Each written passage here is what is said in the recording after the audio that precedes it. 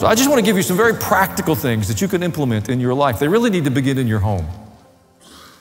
But let's start with the principle. Hebrews 11:6 says, without faith, it's impossible to please God, because anyone who comes to him must believe that he exists and that he rewards those who earnestly seek him. Before you turn the page, there's two requirements there of people who come to God. You have to believe that he exists. There is a God. But more importantly, perhaps, he rewards those who diligently seek him. The effort to seek God never goes unrewarded. That is so important. You're either moving towards God or you're moving away from him. If your life was evaluated by outsiders, what would their explanation be these days? Are you moving towards him or are you moving away from him? Do you think you got all your God business done so you can walk out into the world pretty free and not be encumbered by that? Or are you living with the idea and the attitude of someone who's newly arrived and you have a hungry desire to understand and implement more? I'll tell you who's at risk, those of us with the longest tenure in the church. It has my attention because I've been in the church my adult life. And I want the season ahead of me to be the most diligent, the most learning-filled, the most growth-filled of any season of my life. I'm not stopping. I'm not quitting. I'm not hitting cruise control. I don't intend to coast forward. I don't want to be middle of the road or lukewarm or indifferent. My goal isn't to be perceived as being the most tolerant. I don't want to be angry or belligerent or condemning, but I want to, let's just tape the pedal to the floor. Amen. And ask the Lord to help us steer. Amen. You're clapping, but I'm about to give you some to-dos.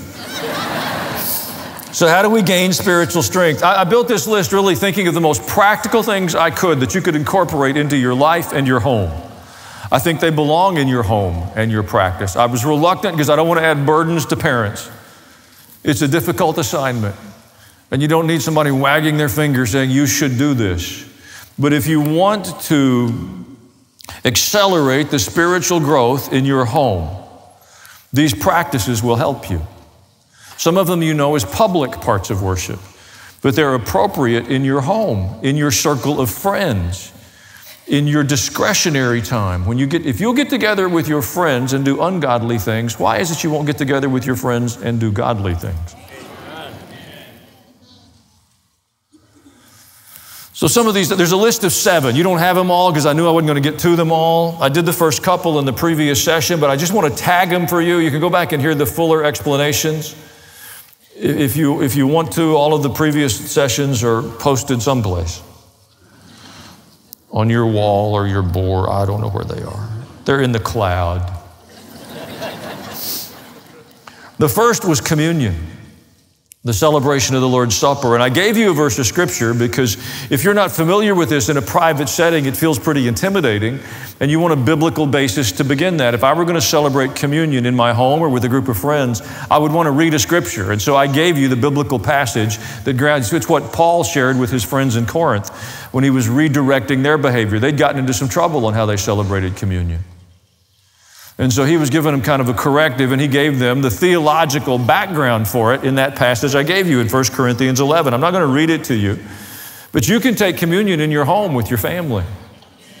You can take it with your extended family at a holiday. You can take it with your friends on a vacation and say, we're taking a few days away from our routine. Let's invite God into the midst of this time away that we might know him better. I would submit to you that's every bit as important as whatever you're going to experience or see or enjoy. It's not like we're taking a vacation from God. You see, we treat worship and church and God almost like it's like a vitamin. You don't want too much of it. Too much of it wouldn't be good for you. I mean, we've absorbed that from our culture. It'll talk about toxic religion. And you can make things toxic, but God is not toxic. And you don't want seasons of your life where you're away from him. You don't want to coach your children to that. Your children will learn far more by what they observe from you than what you tell them. Right. So communion in that private setting is important. With your friends is important. Well, I've got a friend who's coming who's not a Christian. Gee, what it would be if they got exposed to 6 or 8 people that thought Jesus was real enough that they brought their faith into their private life. I've never done that before. I know, it's why we're talking about it. Well, at church, you always have these handy-dandy little communion things. We either have trays with little cups that Jesus blessed, or we have little wafers with crosses stamped in them. Do I have to have the special wafer and the special cup? No, I don't believe you do. We typically take communion with unleavened bread, which means there was no yeast in it. Looks like a cracker. Do you have to receive communion with unleavened bread? No, you don't biblically. Leaven in Scripture, Jesus warned the disciples to beware the leaven of the Pharisees. So unleavened bread is typically a symbol of purity or holiness or cleanliness. But it's not a requirement to take communion with unleavened bread. If I were going to take communion in a private setting, maybe a saltine cracker. If I could choose, I would use a cracker and some sort of grape juice. But it's not a requirement. We're going to take communion before we leave today. And I'll invite our online friends to go grab whatever they can put their hands on, a slice of Wonder Bread and a cup of milk. In fact, I met a person, family this week. They said they lived in California. They said, we take communion with you at church. And they said, we were never ready. You only give us about 30 seconds. So she brought me this little bag, and she said, we use these little mini vanilla Oreos. And she said, now we keep a stash where we watch service, so if you decide on a wild idea to have communion, we're ready. I don't want you to intentionally be disrespectful, but I want you to take your faith outside the church. Dads, you can have communion. You can preside over a communion. Moms, you can too, but men are often more reluctant. Well, what if we do it wrong? Let me help you. You mean, what if you try to honor the Lord and you don't get it just right? Don't be disrespectful. Don't treat it flippantly. Turn off the football game while you're doing it. Sit down, focus everybody on the moment, honor the Lord, invite Him into your home. I don't believe that's displeasing to the Lord. It would be more displeasing, in my opinion, to submit to you that you needed to have my authority in order to have communion than it would be for me to commission you. There's a second thing we talked about in a previous session, and again, I won't belabor it, but I want to invite you towards, you can go back and hear the details. That's anointing. Taking oil and praying for one another or for something. Oil in Scripture is a type of the Holy Spirit. Type meaning a symbol of. And so anointing something with oil is an invitation for the Spirit of God to be present in that life or to use something for the purposes of God. And both are very much a part of Scripture, the anointing of people and the anointing of inanimate objects, things. When they built the temple, when they built the tabernacle, when Moses gave them instructions for the tabernacle, there was very clear instructions that they were to anoint all of the articles that were used in the tabernacle. The tables and the tools and the altars and all of those things, because they wanted the presence of God to be there. So if I were moving into a new apartment or a new house or a new place or a new dorm room, I think it's most appropriate, I would anoint that place. Well, how would you do that? Well, if it were me, I would just anoint the door and say, God, let this be a place where your presence is welcome.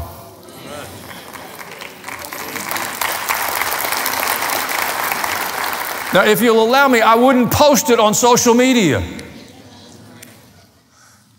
Well, why not? I want all of my friends to know I'm a Christian. Maybe my personality. But when I'm doing my best to honor the Lord, I do my best not to draw unnecessary attention to it. If I'm going to pray for the office where I work, I don't stand on my desk and swing a chicken over my head.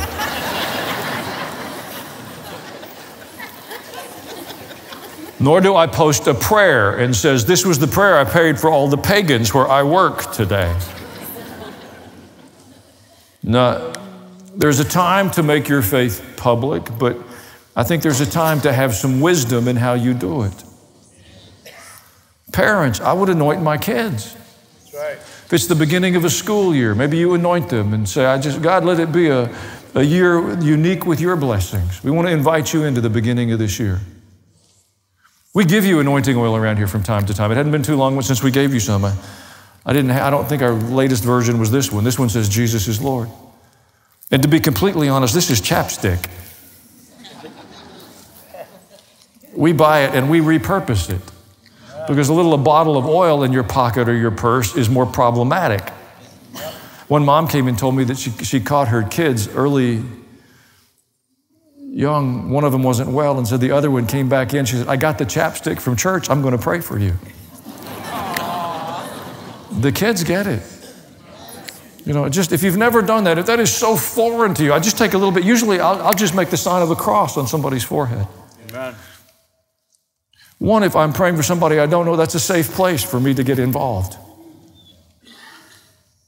You can do it on the back of their hand if that's safer. But you want to invite the presence of the Lord into those places, into any of those significant beginnings in your life. What part of your life do you not want to invite the Lord into? You don't have to be weird about it. But again, as fathers, in our homes, in the midst of our faith, it's got to get out of this building. We do. I know the verse in James, if you're sick, call the elders of the church. The word for elder, you know, we have to decide if we're interested in titles and labels or we're interested in function. We've gotten way heated up about titles. I'm far more interested in the function. An elder really just means someone with a bit of experience. So if there's someone you know that's prayed for somebody else and you've got a need, let them pray for you. I know people with titles that have very little real world understanding. You all know somebody with a title and nobody's following them. Anointing. Now I want to get to the third one because I'm about out of time and I haven't gotten anything new. We're talking about things to strengthen now, to bring spiritual strength into your life, into your home, and there are things that will flourish outside the church. This one's serving. In Matthew 23, Jesus said, the greatest among you will be your servant. Whoever exalts himself will be humbled, and whoever humbles himself will be exalted. The implication is that serving carries with it some sense of humility. It's not pride-based. It's not self-promoting. It's not about achievement. Jesus said, if you intend to be significant in the kingdom of God, you're going to have to be a servant. Right. Now, I'm not recruiting for anything today. You're safe today. But I'm telling you, if this is not a part of your life practice, you are forfeiting significance in the kingdom of God. Right. Say, well, I don't like it. Okay. Do it anyway.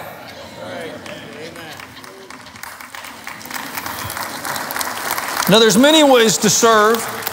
One of the phrases that's become a part of this discussion in our kind of a world is servant leader. I think it's a good idea.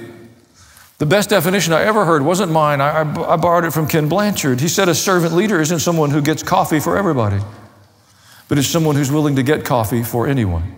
Amen. Amen. And it just simply, it's more about an attitude of the heart. It cultivates humility.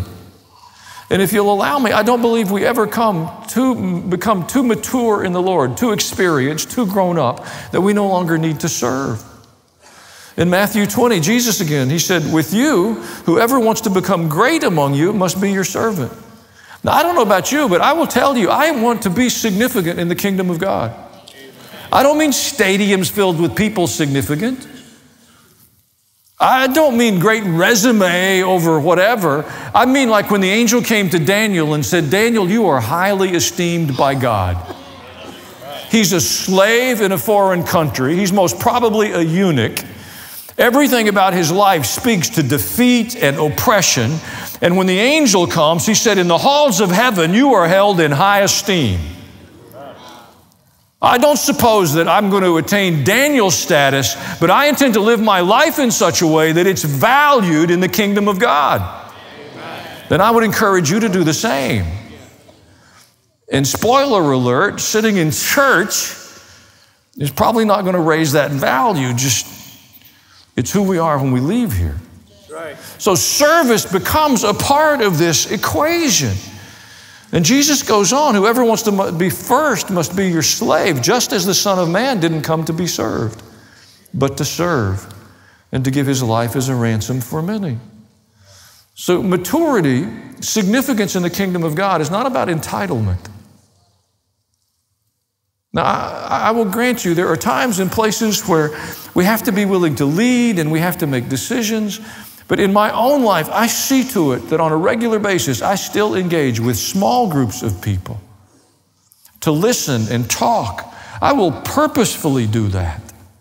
I will engage in activities that I don't have to engage in. I choose to be a part of them because I want that in my practice and my routine and my habit. And I hope you do too. If you have young children at home, let them know that you do that. Let them hear you do that with joy and enthusiasm. There's a difference in serving God and just being a community servant. Don't muddy it for them. I believe in serving a community. I do that as well. But it's very important to me that I be engaged in serving the people of God. And I would encourage you to cultivate that in your life. We are servants of the Lord. If Jesus understood his role as to be a servant, not to claim privilege, not to claim honor, not to claim uniqueness, but to demonstrate the characteristics of his heavenly Father and of the kingdom he represented to the people, then just perchance you and I as Christ followers should practice being servants.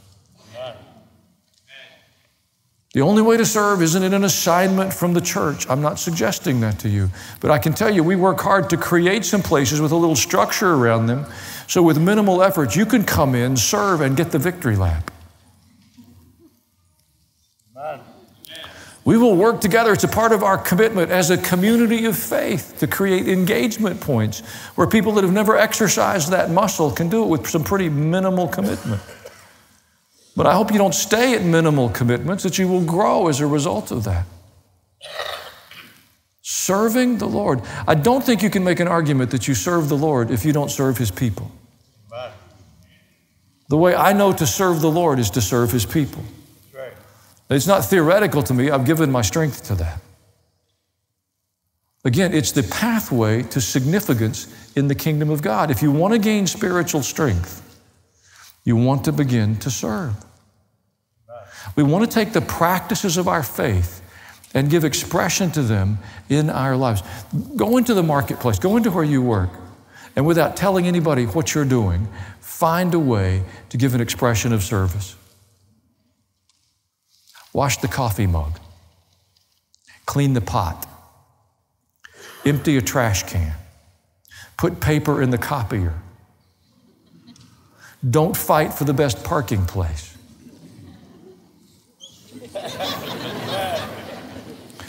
Be early for a meeting. Act like your time is not more valuable than everybody else's time. Don't announce it. Don't sell. Just leave it between you and the Lord. But begin to serve in that place at home. Let your children participate with you in expressions of service. Tell them why. Don't announce it. Let them see it become a part of the fabric of your life. Folks, we have not been living our faith. Right. We need a grassroots change. We are so determined that somebody will go to the White House and be different. Until we go to our house and be different, the White House isn't going to change. Thank you for watching this video. If you enjoyed it, subscribe to the channel. You know the drill. Hit the bell for notifications. If you want to, leave a comment.